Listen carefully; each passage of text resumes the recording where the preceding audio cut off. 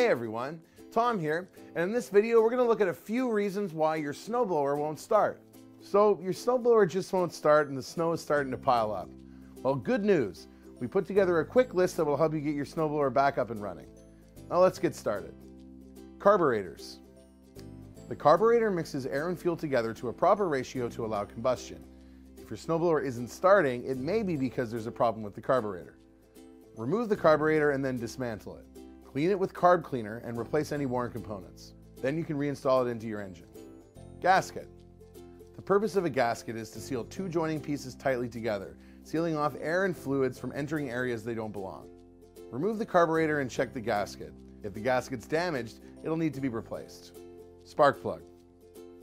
If your spark plug is bad, your engine may not turn over. Remove the spark plug and look for signs of damage, corrosion, or melted electrodes. If the plug is dirty, you can use a wire brush to clean it, or you can simply replace it. You can also test it with a spark plug tester. Primer bulbs. Primer bulbs allow you to pump fuel directly into the carburetor. If the primer bulb is cracked, leaking fuel, or you can hear air entering when pushing on it, the primer bulb is bad. You will need to replace it. Ignition switch. The key turns the ignition switch to the on position, allowing current to flow to the spark plug, and in some cases, supplying power to the starter. Remove the casing which contains the ignition switch and inspect it for damage or corrosion.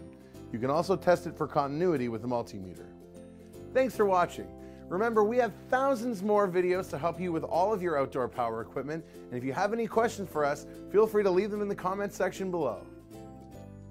Don't forget to subscribe for more videos to help you finish the job.